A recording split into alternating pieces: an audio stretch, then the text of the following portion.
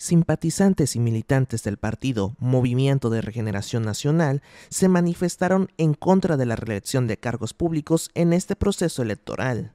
El grupo de inconformes se reunió en el Asta Bandera para exigir un proceso democrático para seleccionar a los candidatos a cargos de elección popular. Simplemente es el sentir del acapulqueño que ya basta de lo mismo, que no queremos lo mismo de siempre. Ya conocemos el principio y ya conocemos también el final. Los manifestantes solicitaron la revisión para verificar a los aspirantes a diputados locales, federales y presidencias municipales.